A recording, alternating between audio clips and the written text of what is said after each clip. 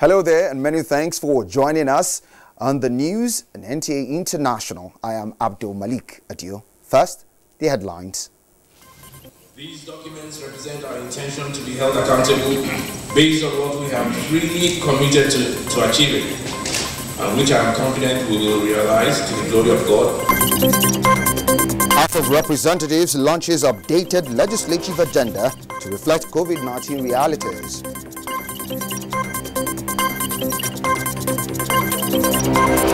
Second 2020 extraordinary session of ECOWAS Parliament ends with adoption of referrals from ECOWAS Commission in the fight against COVID-19. Plus, U.S. President Donald Trump signs 4 executive orders to cut down prices of prescription of drugs in the United States.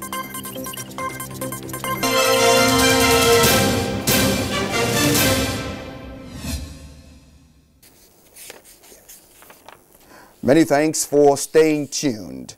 Now, motorists are grounding under the heavy traffic along alternative routes on the first day of partial closure of the 3rd Mainland Bridge in Lagos. Dotun Ogunyemi, who monitored the situation, reports that this was due to market activities and commercial buses operations who parked indiscriminately along the route. It is the first day of the partial closure of the 3rd Mainland Bridge, and already we are seeing signs of defiant motorists who even tried to pass the barricade despite the presence of traffic management personnel as well as security operatives. Their reason is feigning ignorance of the closure notice as well as the alternative routes available. I went through Ilubirin to Carter Bridge, and then to link to Ijoro Lokpa, as well as Western Avenue. That's quite good. I also went from Carter Bridge. I did a right to Ido, then Oyingbo, to ramp back up to 3rd Mainland Bridge. That's quite good.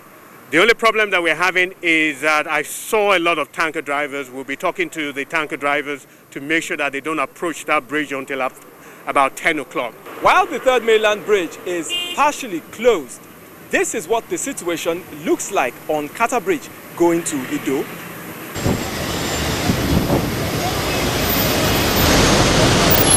Although it is just one of the 3 available alternative routes, a similar situation was reported along other routes. I think I will employ the government if they can be able to, employ more people on this ferry transportation. You know, people can just be coming from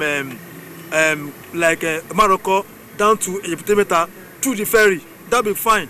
As at the time of filing this report, mainland-bound motorists have been allowed passage after 1 p.m. as the barricades at Ilubirin Junction have been removed, while motorists who are island-bound have started using the alternative routes from the Adekunle Junction. In Lagos, Dotun Ogunyemi, NTA News. Now, the second 2020 extraordinary session of ECOWAS Parliament has ended with the adoption of referrals from ECOWAS Commission and the fight against COVID-19 implementation and community levy recognition of certificate, among others. Onengie Fineface has the details. Closing activities for the 2020 second extraordinary session of the ECOWAS Parliament commenced with a message of assurance of cooperation for regional development from the President of the ECOWAS Commission. And we have to recall the need to strengthen interinstitutional cooperation, mobilization of all our respective parliaments to be able to make the necessary support to member states. And the importance is the need to always have in mind the needs, aspirations of the populations, and in drawing up our activities so that we can achieve positive impact on the improvement of living conditions of our population. Members at plenary debated recommendations from 3 joint committees on the harmonization of specifications on automobile fuel in ECOWAS region, limits of gaseous and particles emissions, strategy for liquefied petroleum gas use, support for research, innovation, space science and technology. The recommendations were adopted alongside referrals for effective implementation of community levy to further strengthen the fight against COVID-19 and achieve regional programs and projects. Speaker Sidi Mohamed Tunis commended ECOWAS COVID-19 champion President Muhammadu Buhari and parliamentarians for contributions towards the growth of the region despite limitations caused by the pandemic. As we draw the curtains of the 2020 second extraordinary session, let me task you that our duty as community parliamentarians is not restricted to when we hold meetings or other activities. We remain community members of parliament wherever we find ourselves. Plenary also received reports from the network of ECOWAS parliamentarians on gender equality and investments in agriculture. Members also resolved to intervene in the security and political tensions in some member states. In Abuja, Onengiye Fineface, NTA News. Now, government and non-governmental organizations have been reaching out with palliatives to indigents in the society to cushion the negative effect of COVID-19 lockdown. The recent assistance is coming from Rasula Foundation, a non-governmental organization which flagged off a community-based distribution of palliatives in Abuja and its environs. Biangeli Ugoke report. These are the individuals whose economic well-being is dependent and buoyed on the fringes of formal economy. The economic downturn occasioned by COVID-19 has taken its toll on livelihoods, particularly that of the less privileged. From Pape to Kado and Nyanya communities, the situation we observed is same. Rasula Foundation is providing the much-needed support to cushion the effects of the pandemic through the distribution of food and essential commodities to the needy to rekindle the hope of thousands of the helpless and poor people during the pandemic. They have been giving a lot of food items to women, remembering us in this very pandemic time. I'm so happy to see something like this. I'm hearing that they share something like this, but I never use my eyes, see it for the first time. This is my first time of get something like this. It's a 5-day program targeted at the vulnerables in over 20 communities in Abuja, Lagos, Edo, and other selected states across Nigeria and abroad. At least in a day, we're reaching up to 2,000, 1,500 to 2,000 a day in Abuja. For the next 6 days, we're going to be doing that. Here in Abuja, we're covering 12 locations. Rasula Foundation is a local and international non-profitable organization built to alleviate the impact of socio-economic realities across the globe. Obiageli Ugwoke, NTA News. Now, the Nigerian Television Authority and the National Orientation Agency in Nasarawa State are firming up partnership to ensure local communities continue to stay safe amid increasing cases of COVID-19. Abari Solomon reports. This information is per the Nigerian Television Authority, NTA, LAFIA, and the National Orientation Agency say advocacy to ensure that COVID-19 protocols are observed by the people should continue to be implemented. State Director Priscilla Gondolo acknowledged the role and effort NTA is making towards containing COVID-19, especially in rural communities. The lifting of lockdown does not in any way indicate the end of COVID-19. And so let us all cooperate with government, the efforts of government. Let us put our hands together. Let us trust what the government is telling us and observe the protocols that have been given to us. General Manager says NTA is at the forefront in the fight against COVID-19 since its outbreak in the country and will continue with the good work. Some, do not take these precautionary measures, protocols as very important because it's better to safeguard yourself than to have the effect of the pandemic. But to tell you that we are committed to just tell us, just get across to us, this is what you want to do, and then we'll go with you. In Lafia, Abari Solomon, NTA News. Now, the COVID-19 pandemic is compelling global communities to adopt coping mechanisms in what is now referred to as a new normal. Consequently, the House of Representatives has updated its legislative agenda to reflect these realities. National Assembly correspondent Lami Ali reports that the document was launched at a retreat in Abuja, the nation's capital.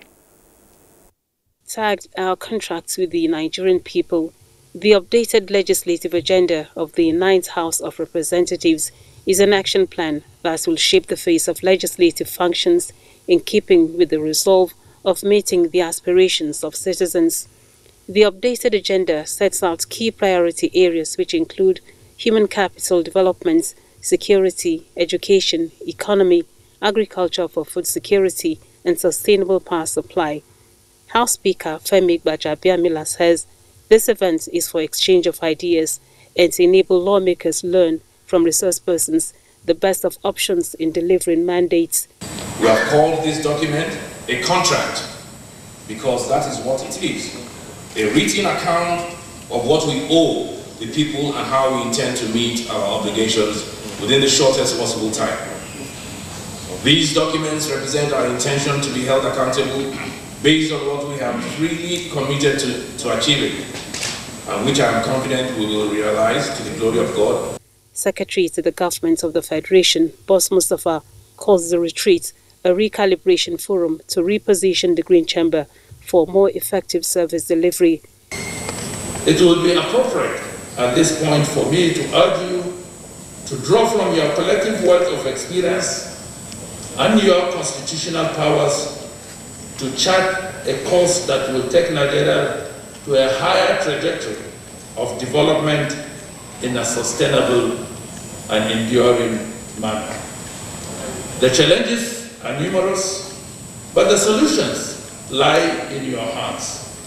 And Nigerians look up to you for these solutions. The relaunch featured paper presentations on a variety of topics that highlight the relevance of the legislative arm in the wake of the pandemic. From the National Assembly, Lami Ali, NTA News. And joining me live in the studio to speak further on the House of Representatives update legislative agenda is the Chairman, House Committee on Rules and Business, Abubakar Hassan Fulata. Glad to have you join us on the news at 7. Thank you very much indeed.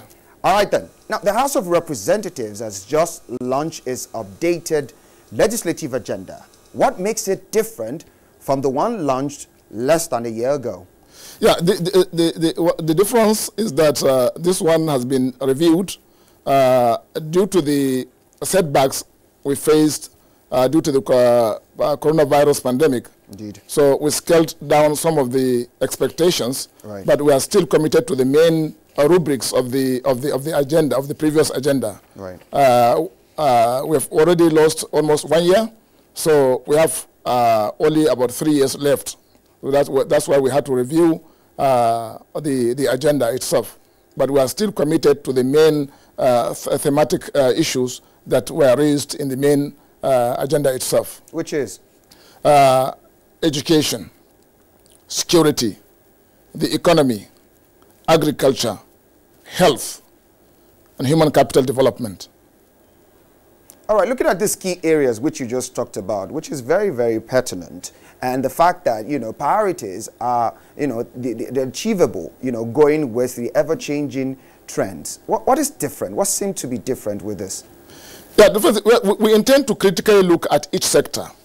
Take, for example, the issue of education. Can we continuously produce graduates for civil service, or produce graduates that can self-employ themselves? Can we produce graduates that are permanently waiting to be employed by the civil service, or we are going to train inventors? Take agriculture, for example. All right. Now, our agriculture has remained essentially a peasant-based, peasant agriculture. Now, to develop, we must expand into mechanized agriculture with full applications of science. Okay? Now, take security, for example. We have all the armed forces. We have the personnel. We have the human resource. But security itself has been completely digitalized. Okay? You have, for example, someone abducting an individual on the highway and then using the telephone to call the relatives of the victim, asking for money to be paid before he's released. Yet we cannot pinpoint the exact location of those people. These are all the issues dealing with technology. So the security architecture has to be completely revolutionized and changed. So these are all the fundamental issues that we seek to address in the new legislative agenda. All right, looking at the fact that, the legislature, or the legislative and the executive relationship is key to achieving this kind of roadmap. Yes. What is your take as regards, the kind of relationship that the executive and the legislative actually share now? It's cordial. It's cordial, and I want it to be so. The relationship between the legislature and the executive, as it is now, is cordial. Especially in view of the fact that majority of the members of the National Assembly are from the same party. We pledged to pursue the same agenda of our respective of our party, right. And therefore there is no basis for disagreement. The Constitution has provided for separation of powers. We are going to observe those separation of powers. We are going to respect our differences. But that does not mean that we are going to constantly quarrel. We are going to jealously guard our differences and respect them. All right. And work to promote the interests of Nigeria. All right. Honorable Abubakar Hassan Fulata, many thanks for coming on the news at 7 and sharing insight to the updated version of the legislative agenda. Thank you very much indeed. All right then. You're watching the news on NTA International, and a break is up next. When we come back, there'll be more news, to stay tuned. We have observed the lockdown.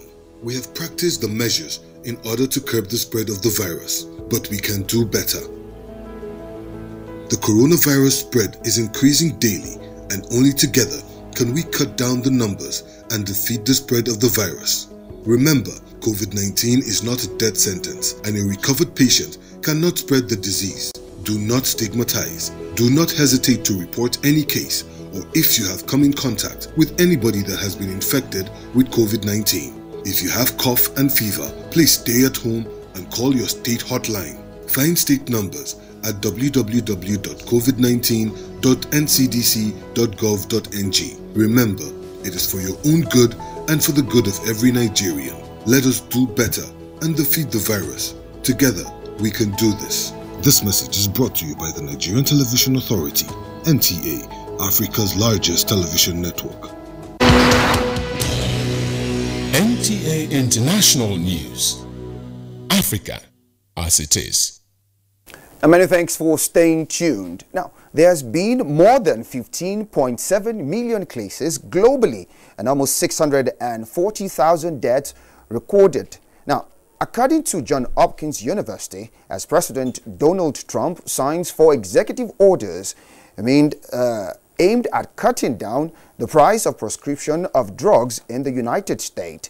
Let's join Uche Ugochukwu for details and COVID-19 global update.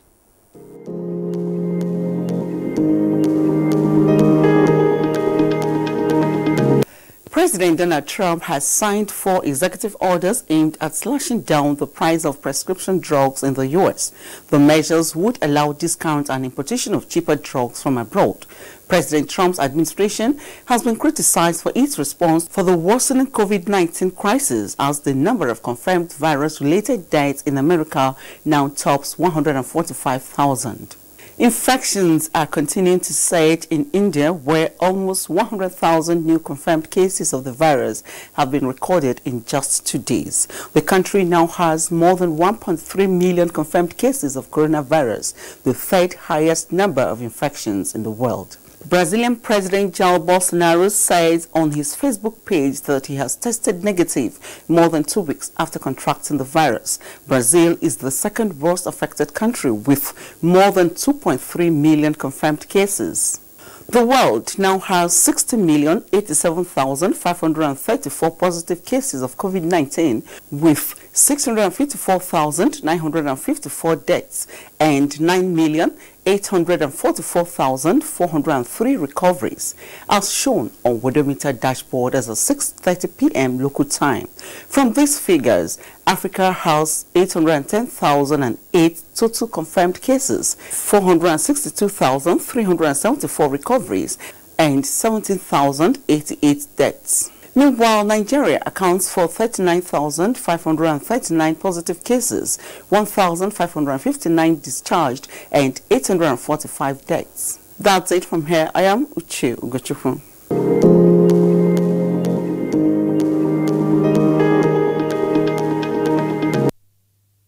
Many thanks for staying tuned. Now, air interdiction mission being conducted by the air component of Operation Adarindaji has yielded more positive results with the destruction of a new camp belonging to an armed gang headed by bandit leader known as Dangote in Zamfara Forest. Now, in a statement, Coordinator, Defense Media Operation, Defense Headquarters, Major General John Eneche indicates that airstrike which also resulted in the killing of several armed bandits. The operation was executed on the 23rd of July 2020 after a human intelligence report as well as a series of confirmatory area surveillance mission established that members of the gang, along with their logistic items, motorcycles and hundreds of rustled livestock, had relocated to a new area, a rocky high ground within the forest. The air component therefore dispatched an enhanced force package of the Nigerian Air Force fighter jet and helicopter gunship to attack the location. The attack aircraft engaged the target area, scoring accurate hits and taking out some of the bandits, many of whom fled the location in disarray, were mopped up in the following attacks. Now, the Minister of Humanitarian Affairs, Disaster Management and Social Development, Sadiya Umar Farouk, condoles the Borno State government and humanitarian communities over the execution of aid workers by Boko Haram. In a statement, the minister says she received with great sadness the news of the killing of 5 humanitarian workers who had earlier been abducted while carrying out the much-needed humanitarian work in the northeast. She described the incident as a great loss to the humanitarian family, the Ministry and State Emergency Management Agency, Action Against Hunger, Reach International, and the International Rescue, all of whom lost staff in this dastardly incident. The minister also extends sympathy to the bereaved families and the whole humanitarian community in Nigeria. Now, a Singaporean man has pleaded guilty in the United States, working as an agent in China. This is the latest incident in the growing standoff between Washington, D.C. and Beijing. U.S. officials say Jin Kun-yun, who was charged with using his political consultancy in America as a front to collect information from Chinese intelligence.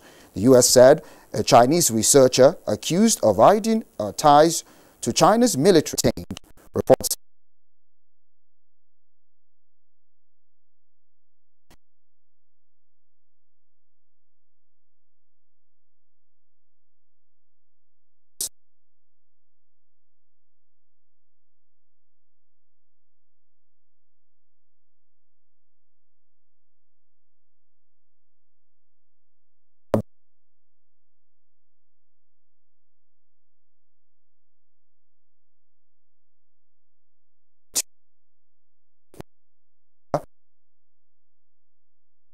Commissioner of Finance, Kwara State. The president described his passing as saddening. President Muhammadu Buhari, therefore, on behalf of his family and the government and the people of Nigeria, extends heartfelt sympathies and condolences to the governor of Kwara State, Abdurrahman Abdulrazak, and his family, and the Emir of Ilorin, Dr. Sulu Gambari, as well as the people of Kwara State. He prayed for eternal peace of the soul of the deceased. Now, Information Minister Lai Mohammed has condoled with Governor of Kwara State, Abdurrahman Abdulrazak, and his family over the death of their patriarch, Abdul Ganiu Folonsho, SAN Abdulrazak. Now, in a statement by the Special Assistant to the President and the Media Office of the Minister, condolences were also extended to the Emir of Ilorin, Ibrahim Sulu Gambari, the Ilorin Emirate, as well as government and the people of Kwara State, calling on the family of the deceased to take solace in the fact that the late Abdulrazak lived a worthy and exemplary life. Like Mohammed said, he was not just a mere witness in the making of an independent Nigeria, but an active participant. His greatest achievement, the minister says, is the fact that he raised very successful children who also positively impact Nigeria in their various fields of endeavor.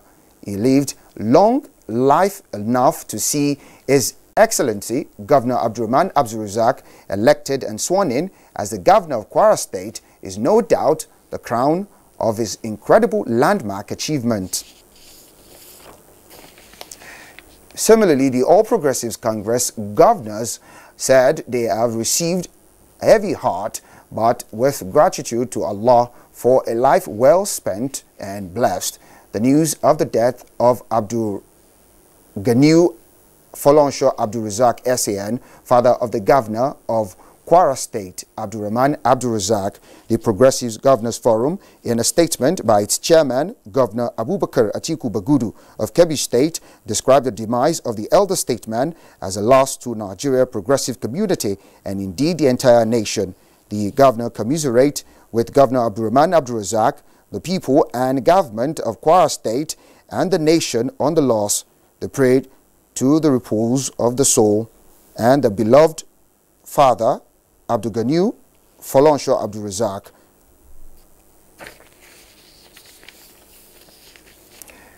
And that concludes the news on NTA International News at 7. Do stay with NTA and stand against rape and rapists. I'm Abdul Malik Adio.